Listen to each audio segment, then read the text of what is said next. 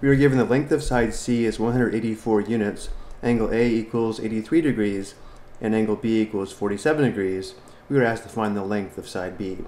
Let's begin by labeling the angles and sides of the given triangle, where we use capital letters for the angles and lowercase letters for the sides. Because the angle A is 83 degrees, let's call this angle A, and therefore the opposite side, this side here, must be side A. And because B is 47 degrees, let's call this angle B. And therefore the opposite side, this side here, is side B, leaving this angle as angle C, and this side as side C. And now let's label the given information. We know angle A is 83 degrees. We know angle B is 47 degrees. And we know side C is 184 units, which is this side here. And our goal is to find the length of side B, which is this side here. In order to use the law of sines to find the length of side B, we need to find the measure of the angle opposite this known side, which means we need to find the measure of angle C. And since we have the measure of two of the three interior angles of the triangle, and we know the sum of the interior angles of any triangle is equal to 180 degrees, we can easily find the measure of angle C.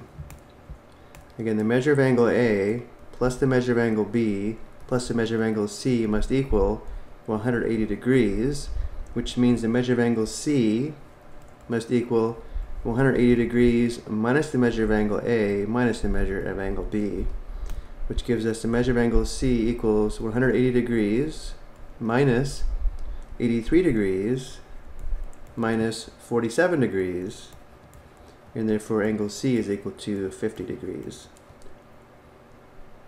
Now that we know the measure of angle C, we have enough information to use the law of sines to find the length of side B.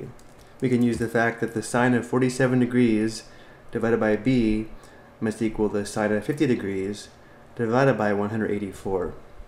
Or more generally, the sine of angle B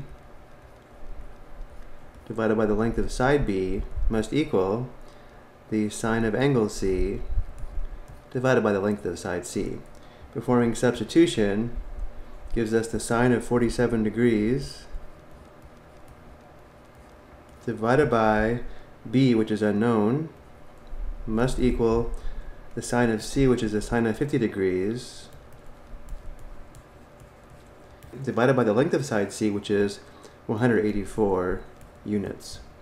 And now to solve for B, we could cross multiply, or we can multiply both sides of the equation by the least common denominator, which is 184b. Let's go ahead and multiply both sides by 184b.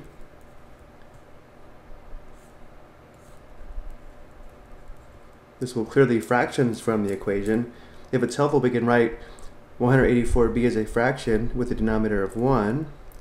Simplifying before multiplying, here b divided by b simplifies to 1, leaving us with 184 sine 47 degrees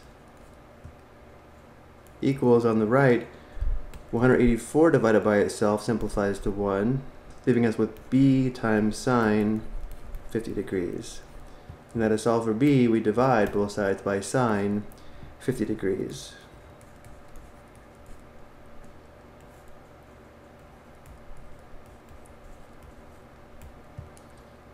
Notice on the right side, sine 50 degrees divided by itself simplifies to 1, leaving us with b equal to the quotient on the left, which we will approximate on the calculator.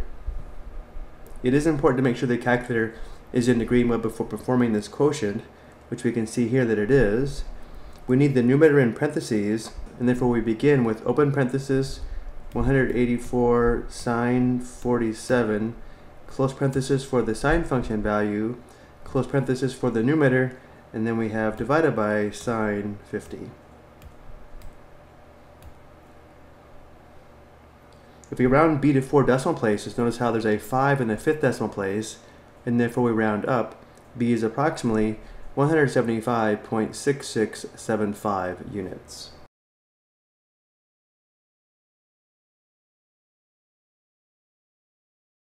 I hope you found this helpful.